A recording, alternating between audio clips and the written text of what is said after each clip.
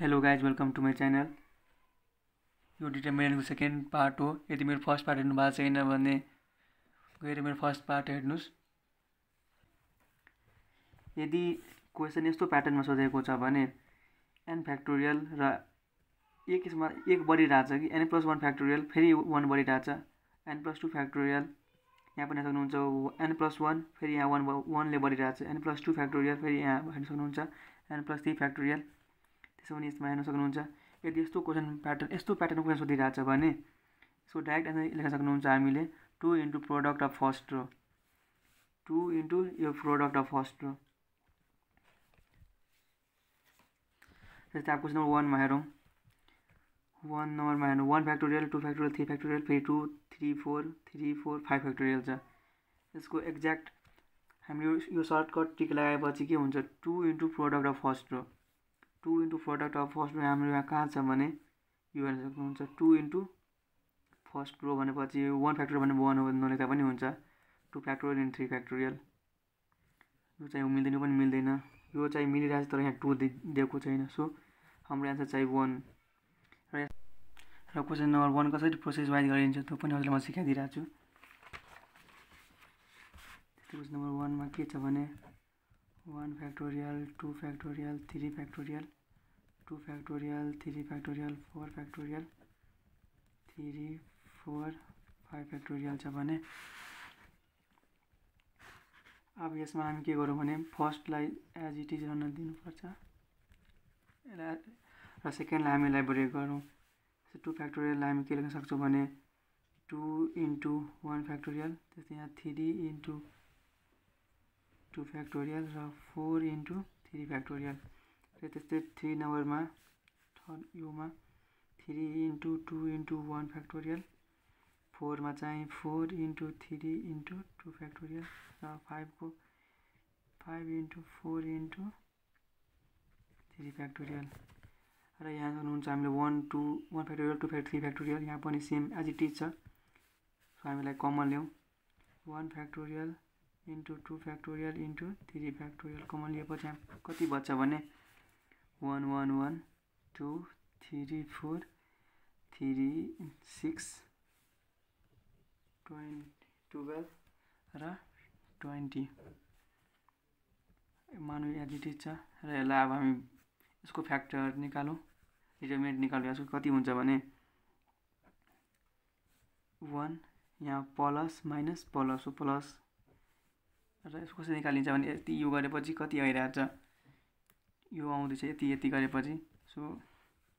60 minus 48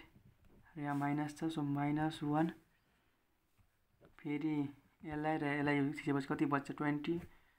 40 minus 24 र plus फेरि 1 कति आउँदैछ भने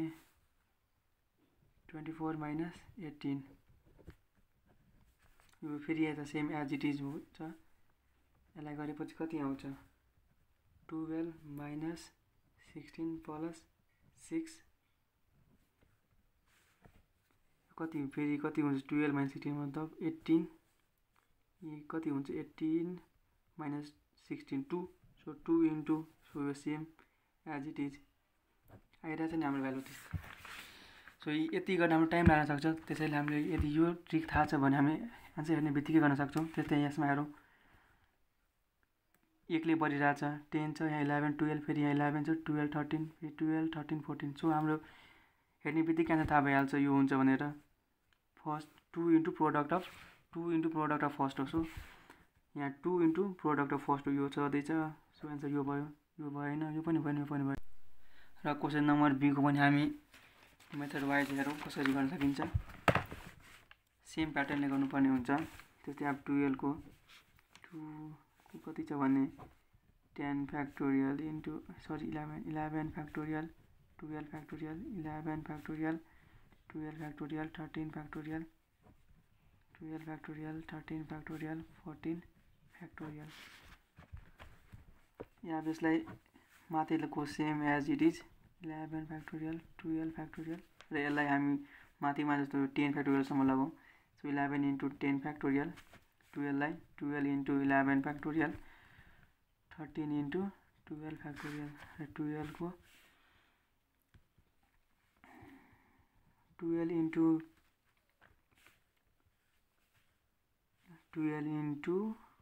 11 into 10 factorial यहाँ भने 13 into 12 into 11 factorial र यसको 14 into 13 into 12 factorial यो हेर्न सक्नुहुन्छ 10 10 10 फेरि 11 11 12 12 छ भने यो कमन लिन सक्नुहुन्छ हामीले 11 into 11 factorial into 12 factorial common आएपछि यहाँ कति बच्छ भने 1 1 1 यहाँ 11 12 13 यहाँ 12 into 11 यहाँ 13 into 12 र यहाँ 14 into 13 यति छ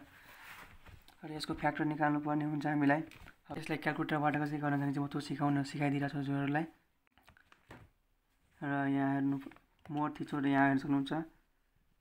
6 नम्बरमा म्याट्रिक्स छ 6 थिचेपछि हामी म्याट्रिक्स ए मा डाटा हाल्छौँ र कति बाइ कति हो हाम्रो 3/3 हो सो हाम्रो यहाँ 1 नम्बरमा 3/3 छ 1 र हामी यहाँ डाटा हालौँ 1 1 1 11 12 13 11 into 12 13 into 12 र यहाँ फेरि कति 14 into 13 छ यो गरेपछि र फेरि शिफ्ट र 4 थिचेपछि यहाँ हाम्रो 7 नम्बरमा डिटरमिनेन्ट आउँछ 7 थिचेपछि हाम्रो डाटा चाहिँ केमा थियो भने म्याट्रिक्स ए मा सेभ थियो शिफ्ट फेरि मोड थिच्यो यहाँ 3 नम्बरमा डाटा छ 3 नम्बरमा म्याट्रिक्स ए 3 थिचेपछि कति आइरहेछ भने determinant 2 so 2 into 10 factorial into 11 factorial into 12 factorial र हाम्रो सर्ट ट्रिकबाट पनि त्यही आएको थियो 2 into यति नै आइरहेछ सो यदि यो सर्ट ट्रिक थाहा छ भने हामी डाइरेक्ट गर्न सक्छौँ त्यस्तै क्वेसन नम्बर 3 मा हेरौँ 1 + 3 + 5 log e यति छ हाम्रो क्वेसन यसलाई डिटरमिनेन्ट निकाल्न भनिरहेछ हजुरहरूलाई म सेम क्वेसन कसरी क्याल्कुलेटरबाट गर्न सकिन्छ भन्ने मैले पार्ट 1 मा सिकाइसकेको छु सो हजुरलाई म क्याल्कुलेटरबाट सिकाउँदिनँ अब र यसलाई हजुरलाई म एउटा ट्रिक दिन गइरहेको छु यदि यस्तो डिटरमिनेन्ट निकाल्नुमा कतै लग छ भने यसको डाइरेक्ट डिटरमिनेन्ट कति हुन्छ भने 0 यदि एउटा होस् कि सबैमा पुरै डिटरमिनेन्ट पुरै नम्बर लगमै होस् यदि एउटा पनि लग छ भने यसको डिटरमिनेन्ट चाहिँ 0 हुन्छ सो यसको आन्सर चाहिँ 3 हो 3 को ए हो र लग ए भने लग 1 भनेको पनि 0 हुन्छ हामीहरूलाई चाहिँ अप्सनमा 0 नदिएर लग 1 पनि दिन सक्छ कहिलेकाहीँ सो त्यतिखेर हामी झुकिनु हुँदैन लग 1 भनेकै नै 0 हो त्यस्तै क्वेसन नम्बर 4 मा हेरौँ यहाँ पनि दिइरहेछ 1 यहाँ log x/y फेरि log x/z यदि कतै लग छ भने के हुन्छ हामीलाई थाहा छ भने डिटरमिनेन्ट यसको कति हुन्छ भने 0 सो यहाँ चाहिँ कति 0 दिइरहेछ नि यहाँ log a 1 छ 3 छ 1 छ फेरि log x + y + z र हामीलाई थाहा छ log 1 भने पनि 1 भनेको 0 सो यसको राइट आन्सर चाहिँ ए हो र यदि हामी यसलाई पुरै ट्रेडिसनल मेथडबाट गयो भने धेरै नै झन्झट हुन्छ आन्सर आउनु पनि सक्छ सक्दैन सो यस्तो ट्रिकहरू थाहा भयो भने हामीलाई चाँडो गर्न सक्छौँ यदि मेरो यो भिडियो राम्रो लाग्यो भने भिडियोलाई लाइक गरिदिनुहोस् च्यानललाई सब्स्क्राइब गरिदिनुहोस् र साथीभाइहरूलाई सेयर गरिदिनुहोस् किनभने तिनीहरू पनि सिकोस् धन्यवाद